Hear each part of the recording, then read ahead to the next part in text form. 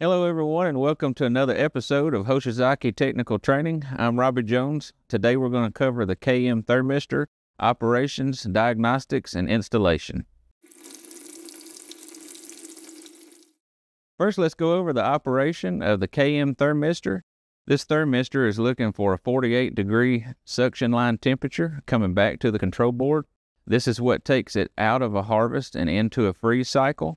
It is also a high-temperature safety sensor. If the evaporator reaches 127 degrees, it will give you a 1-beep alarm. Next, we're going to diagnose a possible faulty thermistor. To test to see if a thermistor is faulty, use a volt-ohm-meter and a glass of ice water. First, disconnect the thermistor from the K3 terminal located on the control board. Next, place the thermistor in a glass of ice water for 2 to 3 minutes.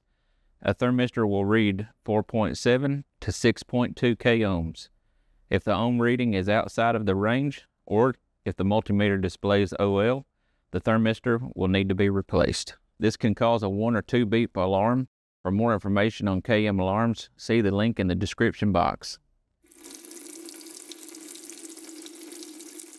Lastly, we're going to install the new thermistor, but before we do so, we want to make sure to remove the thermistor holder from the copper tube and any and all excess heat compound residue.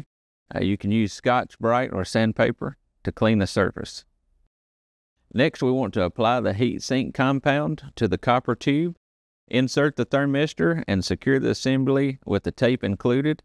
We want to carefully reroute the thermistor wiring back to the K3 terminal on the control board, and then also re-insulate the area around the thermistor on the suction line. Thank you for joining us today with Hoshizaki Technical Training. For more information, you can contact us at Hoshizaki Technical Support.